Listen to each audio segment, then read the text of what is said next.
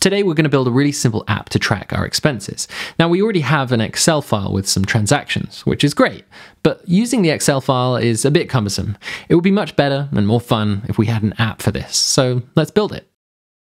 We'll start a new project in Glide and upload this Excel file as our data source. Glide creates a basic app as a starting point based on the data in our tables, and if we look in the data editor we can see and edit these two tables. The categories table is there to help us create reports, and we don't actually need to use it in our project just now, so we can remove this tab that Glide automatically created for it. Now, Glide's created a list for us based on the data in our table. We can choose different styles for this list, and because this is an app to track our expenses over time, we can use the calendar layout. We'll configure this list to show the category, the date, and the amount that we spent, and then sort this list to show the newest items first. Next, we'll enable adding to this list, and if we click on this button, we're taken to an add screen. Now, Glide has automatically added entry fields to this screen to match the columns in our table, and it's almost perfect. Let's just add an image picker component and link the component to the image column in our table. Before submitting this expense, we want to be able to categorize it.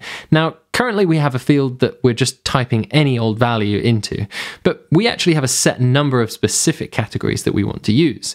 These are the ones that are in our categories table. We really don't want to type a category each time because, one, we might forget the different types of categories, and we also might make a typo. It would be much better if we could just pick one from a list, and the best way to do this is to add a choice component. The choice component needs a list of items for the choices, which will be the categories table, and then a location where the choice will be written to, which is the category column in our transactions table. Let's test this now by adding a new transaction.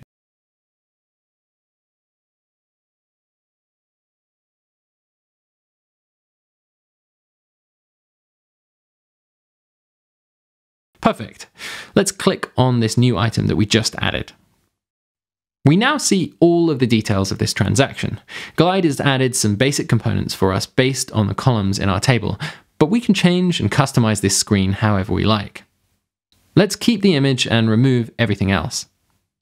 The basic table component is really good at showing lots of values in a neat and compact way, so let's add this and configure it to show all the details that we want to see. Now, there's a lot more that we could do with this screen, but for now, let's keep it as is. One final thing that we can do to enhance this app, however, is to add a chart to a separate tab. Let's create a new tab and call it Summary. We'll choose the details layout, delete all the components on this screen, and then add a chart component.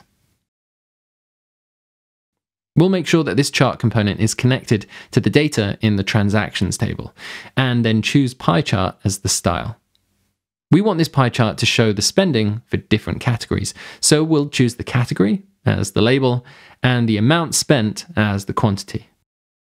Now our pie chart shows our expenses broken down into categories. So that's a very simple expense tracker with Excel and Glide.